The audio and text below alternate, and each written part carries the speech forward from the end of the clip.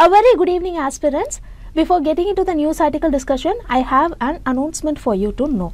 See, clearing prelims is a mammoth task for many. But why worry when you have Shankar IAS Academy? See, our pre-storming program is aimed to facilitate this process. Pre-storming is the most reliable prelims test series offered by Shankar IAS Academy. Already 2 batches are going on successfully. Now for those who have missed to enroll in these batches, a 3rd chance is awaiting. Yes, pre-storming batch 3 is starting on November 9th.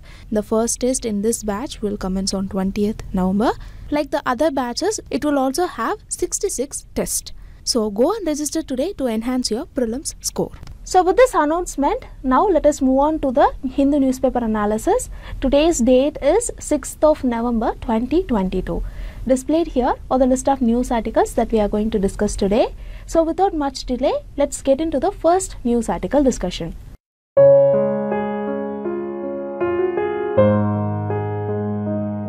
Now look at this question corner article from the Science and Technology page. The question asked today is, why do pufferfish spawn on beaches under moonlight? See, to understand the answer for this question, we have to know 2 things. We have to know what is spawning and what are pheromones. See, spawning is a process of release or deposit of eggs by organisms like fish and frogs. And pheromones are hormones like chemicals. The difference between both is that while hormones are released inside the body, the pheromones are released outside the body. The next difference is that while hormones are chemical signals for our body's internal organs to communicate with itself, the pheromones are chemical signals used to communicate with other organisms of the same species. So now coming back to the question, why do pufferfish spawn on beaches under moonlight? See, the pufferfish normally spawn along the coast at night during spring tide. After studying the genetic makeup of the pufferfish, the scientists concluded that this behavior is due to a release of a particular pheromone called PGE2. See, using this pheromone PGE2, the pufferfish communicate with each other and perform synchronized beach spawning. So, this is about the pufferfish and its spawning behavior. Now, while discussing about the behavior of the pufferfish, I mentioned that pufferfish normally spawn along the coast at night during spring tide. And here, what are the spring tides? See, first of all, tides are a periodic rise and fall in sea level due to the gravitational force exerted by the moon and the sun. In case of tides, it is the gravitational effect of the moon that plays an important role, and the gravitational effect of the sun plays only a minor role.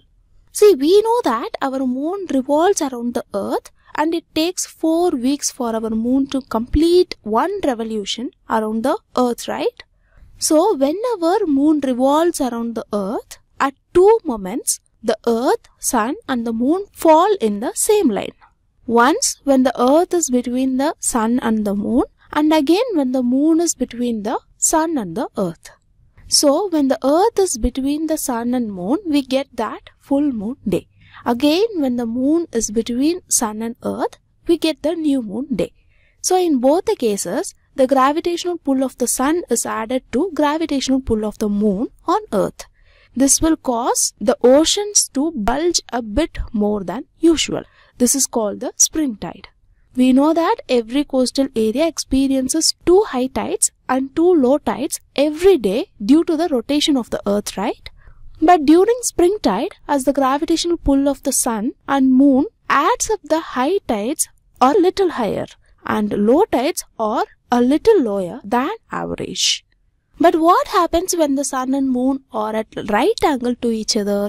See, when this happens, the bulge of the ocean caused by the sun partially cancels out the bulge of the ocean caused by the moon. This produces moderate tides known as neap tides.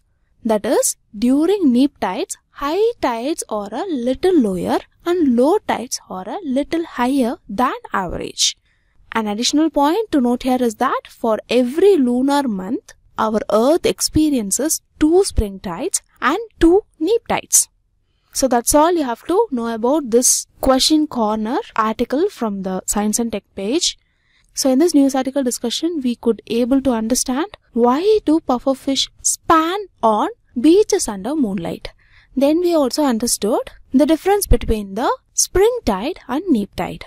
So with these learned points, now let us move on to the next news article discussion.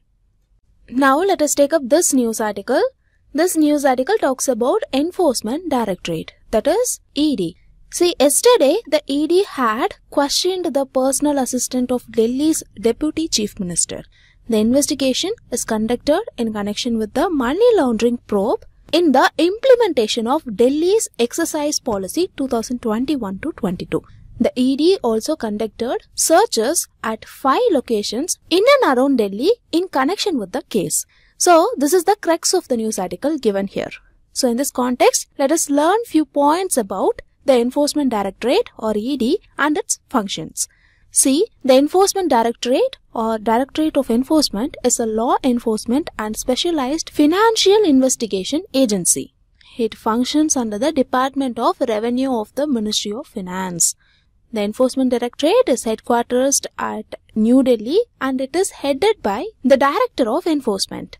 It also has 5 regional offices headed at Mumbai, Chennai, Chandigarh, Kolkata and Delhi. And each regional office is headed by Special Directors of Enforcement. Also know that ED also has offices at zonal levels and they are headed by a joint director. So this is the institutional setup of ED. Now coming to their functions, see, ED is a multidisciplinary organization and it is mandated with investigation of offences of money laundering and violations of foreign exchange laws. Now we'll see those laws and the statutory functions of ED under those laws. Firstly, the Prevention of Money Laundering Act, which is in short called as PMLA. See, it is a criminal law enacted to prevent money laundering. The law provides for confiscation and attachment of property which is involved in money laundering. Here, the ED has been given the responsibility to enforce the provisions of the PMLA. The ED will conduct the investigation to trace the assets derived from money laundering and it confiscates those assets. Then, ED also ensures the prosecution of the offenders under PMLA. Secondly, the Foreign Exchange Management Act 1999, which is in short called as FEMA. See, it is a civil law enacted to consolidate and amend the laws relating to external trade and payments. This FEMA Act also promotes the orderly development and maintenance of foreign exchange market in India. Here, the ED has been given the responsibility to conduct investigation. See, the investigation is conducted on suspected contraventions of foreign exchange laws and regulations. See, under FEMA Act, ED also has the powers to adjudicate and impose penalties on those who have contravened the law. And finally, the Fugitive Economic Offenders Act 2018, which is in short called as FEOA. See, this act was enacted to deter fugitive economic offender. Now, what does this term fugitive economic offender mean? See, if a person has left India to avoid criminal prosecution and if he or she refuses to return to India to face criminal prosecution, then they are defined as fugitive economic offenders. Here, the ED is mandated to attach the properties of the fugitive economic offenders who have escaped from India. And by warranting arrest, ED provide for the confiscation of fugitive economic offenders' properties to the central government. So these are all very important points that you have to make note of with respect to Enforcement Directorate. So in this news article discussion, we saw in detail about Enforcement Directorate and its functions. With these learned points, now let us move on to the next news article discussion. Now look at this news article. It is about the warning given by UNESCO. See, this news article says that 1/3 of the glaciers on the UNESCO's World Heritage List are under threat. And it is found that the threat will continue despite the efforts to limit temperature increases. And this is about the news article given here. In this context, let us see the important points mentioned in the UNESCO report and also the significance of glaciers. So now let's begin with the significance of glacier. So why should we conserve them? See, the major reason is that glaciers cover about 10% of planet's surface and they are crucial for sustaining life on Earth. We'll see why they are crucial. The first reason is that glacial ecosystems provide ecosystem services like sediment sinks, freshwater reservoirs, and we use this freshwater for domestic use, agriculture, industry, and hydropower generation. Know that glaciers are called as water towers. This is because glaciers in mountains provide lowlands with essential freshwater supply. So this is the first reason why glacial ecosystem is very important. The second reason is that glaciers serve as habitat for biodiversity. See, about 50% of the global biodiversity hotspots on the planet are located in basins drained by glaciers. And also know that they contain 1/3 of the entire terrestrial species diversity. The third reason is that glacier ice feed the great rivers of Central Asia, South Asia, and Southeast Asia. And fourthly, they serve as a global thermostat by regulating ozone circulation and they reduce the global temperature. See, the white ice cover cools the earth by reflecting sunlight. We call this as albedo effect. So this means that glaciers play an important role in the global climate system itself. Now finally, glaciers carry huge cultural and spiritual significance for many indigenous people and local communities. See, they provide economic and educational benefits through the recreation and tourism. So now these are the reasons why we should conserve glaciers and icebergs. Now coming to the article, it said that around 18,600 glaciers have been identified in 50 World Heritage Sites. And it is also found that World Heritage glaciers lose on average some 58 billion tons of ice every year and they contribute to almost 5% of global observed sea level rise. And projections indicate that glaciers in 1/3 of World Heritage glaciarized sites will disappear by 2050 regardless of the applied climate scenario. So, the UNESCO report says that to stop glacier retreat, we have to drastically reduce greenhouse gas emissions. If emissions are cut to limit global warming to 1.5 degrees Celsius, then glaciers in 2/3 of World Heritage Sites could be saved. So that is all you have to know about from this news article discussion. In this news article discussion, we saw in detail about the significance of glaciers and why we have to conserve them. Along with that, we saw some of the facts that are mentioned in the UNESCO report. See, you can quote these facts in your mains answer writing. That is why I am explaining you with all the data included. Okay? So these learned points. Now let us move on to the next news article discussion. Now look at this news article. This news article talks about the use of inhaled vaccines to stop and prevent the spread of SARS-CoV-2 in China. So in this context, let us see about inhaled vaccines. See, the inhaled vaccines that is currently in the news is developed by a China-based company called CanSino. Few months back, the nasal vaccine was in news. And we have covered nasal vaccine on our 7th September 2022 in the newspaper analysis. Interested people, please go and check it out. So now coming back, see, like the nasal vaccine, the inhaled vaccine is also a needle-free COVID-19 vaccine. That is, there is no need to inject both nasal and inhaled vaccines. But the procedure for administering the vaccine is different. The nasal vaccine is sprayed inside the nose, but in the case of inhaled vaccine, first a mist of the vaccine is created in a cup. After that, this mist is sucked in through the mouth. You can see this short clip to understand better. So, this is about the administration of the vaccine. Now, what are all the advantages of the inhaled vaccine? See, the first advantage is easy administration. For administering a needle, some medical expert is required, right? But since the inhaled vaccine is needle-free, it can be easily administered by a semi-skilled person. So, the inhaled vaccine can be easily incorporated in mass vaccination drives. Second is painless. See, some people, especially kids, they have an aversion towards getting injections due to the pain associated with the process. But the inhaled vaccine is totally painless. So, the inhaled vaccine may persuade people who don't like getting an injection to get vaccinated. This will increase vaccine coverage. Third advantage is effectiveness.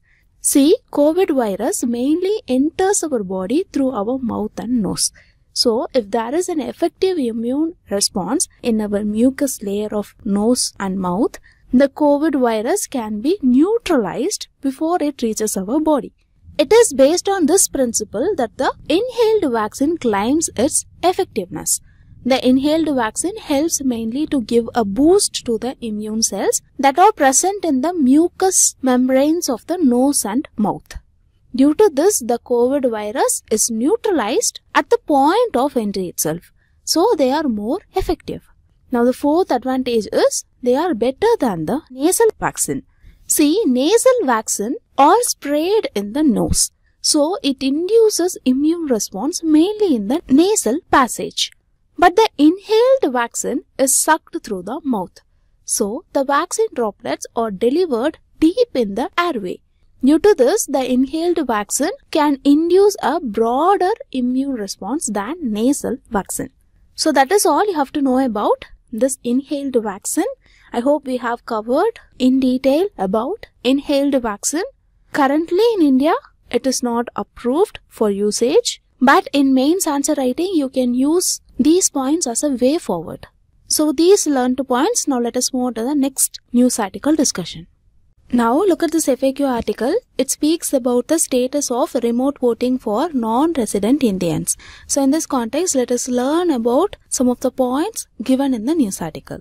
Before that, the syllabus relevant to this news article is highlighted here for your reference. Just go through it. Firstly, let us see why this is currently in talk. See, recently the Supreme Court had disposed of a batch of petitions which are seeking remote voting for NRIs. Now, this happened because the central government had told the court that it was looking for possible ways to facilitate remote voting for NRIs. Know that by keeping the voting rights of NRI in mind, earlier the central government had introduced a bill in 2017. This bill was proposed to facilitate proxy voting by overseas electors. However, this bill was lapsed, and now the central government have told the Supreme Court that it is looking for various other options. That is why remote voting for NRIs is in news. See, we know that India has the largest diaspora population with nearly 1.35 crore NRIs spread across the globe, right? And many of them are in the Gulf countries, the USA and the UK. But the issue here is, in the 2014 parliamentary elections, only 11,846 NRIs registered, and in that, only a fraction had voted in the election. So here, what is the reason for low NRI registration and voting? See, earlier the Representation of People Act barred the voting right of NRIs who stayed beyond 6 months in abroad. But what the government did was, in 2010, it amended the RPA Act, and this enabled the eligible NRIs who had stayed abroad beyond 6 months also to vote in the election. But unfortunately, they have to visit the polling booth in person to vote and exercise their voting rights. But the issue here is, this step did not encourage the NRIs to participate in voting because most of them are laborers. They lack financial resources to afford the travel tickets, and there are also many other constraints. So these are all the reasons why there is low NRI registration and voting. Now let us see what the government did so far regarding remote voting for NRIs. See, between 2013 and 2014, many persons have filed a petition in the Supreme Court. Those petitions challenged the provision of the 2010 amendment, which requires NRIs to visit the polling booth for voting in person. Then, the Supreme Court directed the government to take action. So the Election Commission of India formed a committee in 2014 as per the Supreme Court's direction. See, this committee was formed to explore the voting options for overseas electors. The committee had recommended 2 remote voting options, that is e-postal ballot and proxy voting. So what are these proxy voting and e-postal ballot? Firstly, let us see about proxy voting. See, proxy voting is a voting process which allows a registered elector to delegate his voting rights to a particular representative, where the representative here is called a proxy. Note that the proxy is selected by the registered elector. So, proxy voting helps the person to exercise his or her voting right through his or her proxy. Now, let us see about the e-postal ballot. See, e-postal ballot is the facility of casting votes by an elector using an electric voting system from a place other than the venue of his election booth. For this, we'll take the example of Electronically Transmitted Postal Ballot System, ETPBS. Here, the voting ballot will be transmitted through electronic means to the voters, and it enables the voters to cast their vote electronically. So now, let us see the process involved in ETPBS. Firstly, the NRI voters, they needed to make an application to the returning officer of his or her constituency. Here, the application may be given in person or sent through online. Then, the returning officer will verify the details and will send the ballot electronically to the voters. Next, the voters can register their mandate on the ballot printout and send it back to the returning officer with an attested declaration. Here, the NRI voter will either send the ballot by ordinary post or drop it at an Indian embassy, where the embassy will post it to the concerned authority. So this is about the process of ETPBS. See, we have discussed elaborately about electronically transmitted postal ballot system in our Hindu newspaper analysis dated 5th November 2022, that is yesterday. You can go and watch it. Now coming back, know that the recommendation of the committee regarding remote voting is not yet implemented by the government. Also here you have to note another thing. Both ETPBS and proxy voting are currently available only to the service voters, like those who are serving in the armed forces inside and outside India and those who are serving in diplomatic missions abroad. Then subsequently, ECI consulted the political parties about the implementation of proxy voting, but the majority of the political parties were against proxy voting because the party said there is no guarantee that the proxy would vote as per the actual voter's choice. Then in 2017, the central government introduced a bill to amend the Representation of People Act to remove the condition of in-person voting for NRIs and enable them to vote through proxies. The bill was passed in the Lok Sabha in 2018, but it never introduced in the Rajya Sabha. So, the bill eventually lapsed with the dissolution of the 16th Lok Sabha. Then, in 2020, the ECI said to the Law Ministry that it was technically and administratively ready to facilitate ETPBS for NRIs in the 2021 Assembly election in 5 states. But the External Affairs Ministry said it was not viable to roll out the ETPBS plan because there were huge logistical challenges relating to identity verification of voters, absence of polling agents, the polling on embassy staff, etc. So this plan was also dropped. So this is about the government's action so far in facilitating remote voting for NRIs. Now what about the current situation?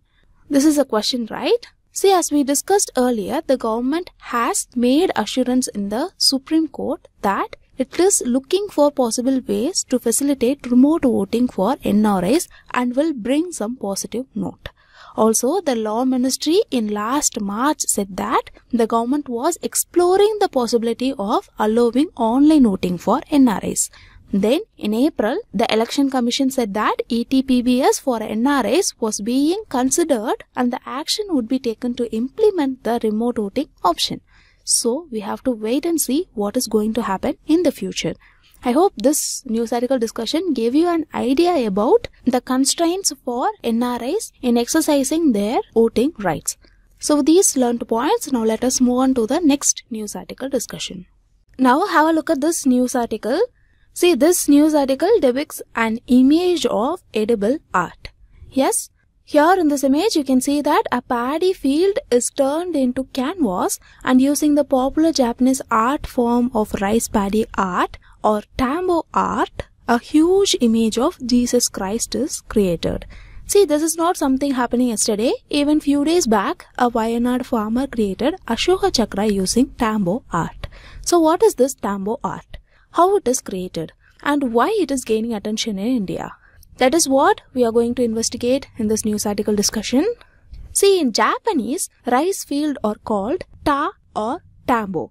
And as I already said, tambo art uses rice fields as a canvas to create huge design works by planting rice with different colored leaves and grain heads. The idea is that the design illustration will be viewed from a high point like a viewing platform. Okay? Now the image that you are looking at is created by Mr. Praseed Kumar Tayil. He is a progressive farmer in Wayanad district in northern Kerala. He has used 6 varieties of rice seeds like Ramli, Dabarshala, Nazarbath, Raktasali, Krishna Kaumaud and Kalyani Violet to create a 3D image following this tambo art. So, how these gained pieces of tambo art are created? See, firstly, a design is chosen by the farmer to cultivate the rice seedlings. Remember, the artwork cannot be completed unless the rice plants are cultivated well. Nurturing the seedlings is an extremely important task. Along with the seedlings in the nursery, preparations also begin on the rice fields. Water is run into the fields, the earth is tilted, and fertilizer is spread. Next, a base drawing of the design is made, and a surveyor makes a design blueprint for the stakeout based on this. The area is then surveyed according to the coordinates written on the design blueprint, and the field is staked out with the stakes joining together by ropes. Then the farmer decides the variety of seedlings to be planted in each section. Next, the rice fields are finally planted. So this is how the huge edible art is created. Now, since rice is the staple food of Japanese people, after the rice plants are harvested, the rice is milled into polished rice, and later on it will be given out to those who participated in the event, and it is used as a treat for lunch at that event. Okay? So this is how the popular Japanese art form of rice paddy art is created. Now coming back, see, this huge image was drawn by artist E.D. Reggie with the assistance of only 8 women workers.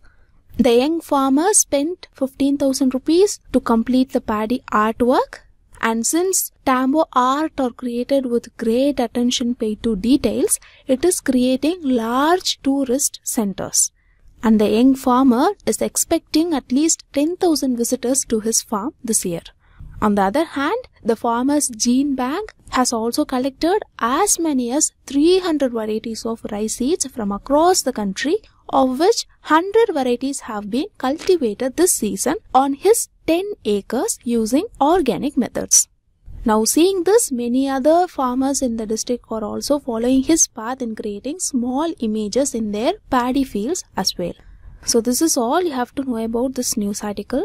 It is a kind of creative cultivation, right? So knowing something new is also important. So in this news article discussion, we saw in detail about the popular Japanese art form of rice paddy art or the tambo art. So these learned points. Now let us move on to the next part of the news article discussion, which is the preliminary practice question discussion. Now look at this first question. This question is a previous year question which is asked in 2017. Let me read out the question for you.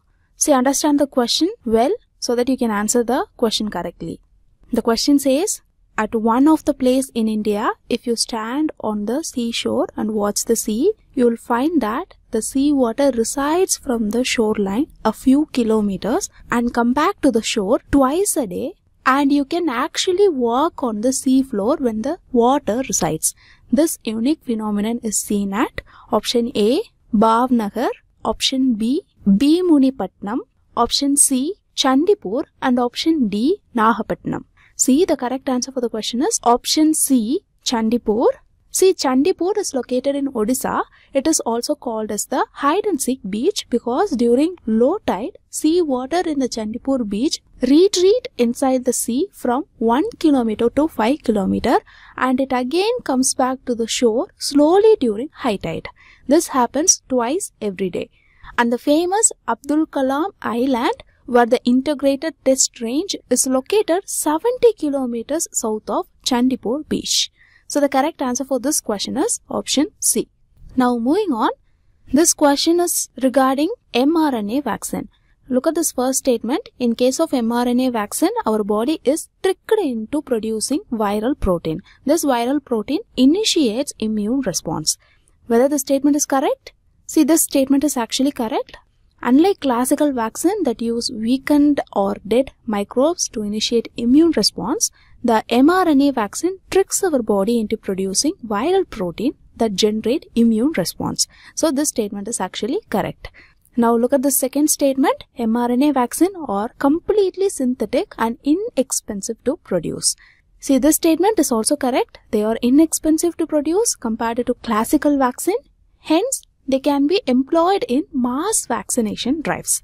Now look at this third statement. mRNA is considered safe than normal vaccines as they do not contain weaker or dead disease-causing organism. Statement 3 is also correct. mRNA is safer than classical vaccine. Now look at the statement 4. mRNA vaccines effectiveness is lower when compared to classical vaccine. See, this statement is actually incorrect. They are more effective than classical vaccines. This is because mRNA vaccine help produce viral protein that generate immune response. So here the correct answer for the question is option A, 1, 2 and 3 only because fourth statement is incorrect. Now moving on, this question is about Enforcement Directorate. Statement 1, it says that it is a specialized financial investigation agency functions under the Ministry of Home Affairs. This statement is actually wrong. It comes under Department of Revenue of Ministry of Finance. So this statement is incorrect. Now look at the second statement. It is responsible for enforcing the provisions of Prevention of Money Laundering Act 2002. See, this we saw in our discussion itself. This statement is actually correct. It is a multidisciplinary organization mandated with the task of enforcing the provisions of PMLA and FEMA. Now the third statement states that it is headquartered at Mumbai. See, this statement is wrong. We saw that in the discussion itself. It is headquartered at New Delhi. It has a regional office in Mumbai, but not the head office. So here the question asks for incorrect statement. The correct answer for the question is option C, 1 and 3 only, because statement 2 is correct. Now moving on, this question about glacier is a quiz question for you today. Just try to solve the question and post the correct answer in the comment section. So the question displayed here is the mains practice question for you today. Just go through the question, write an answer and post it in the comment section. With this, we came to the end of the news article discussion. If you liked the video, hit like, do comment and don't forget to subscribe to Shankar IAS Academy YouTube channel. Thank you for listening.